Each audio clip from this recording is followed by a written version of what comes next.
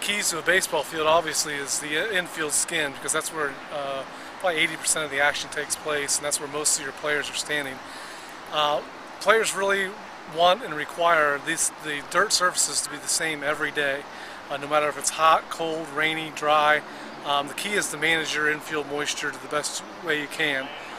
What we have to do here in Cincinnati is we literally almost have to water every hour on the hour on a sunny afternoon, just to maintain that moisture in our clay base. And the way I check and make sure that that's going correctly and we have the correct moisture is I simply take a regular key and push it down into the skin surface and pull it back out, and hopefully I don't see too much fracturing. This is simulating pretty much a spike on a shoe of a player as they run across the field.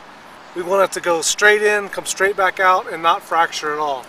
And that's how I can tell really if I've got the moisture close to where I want it to be.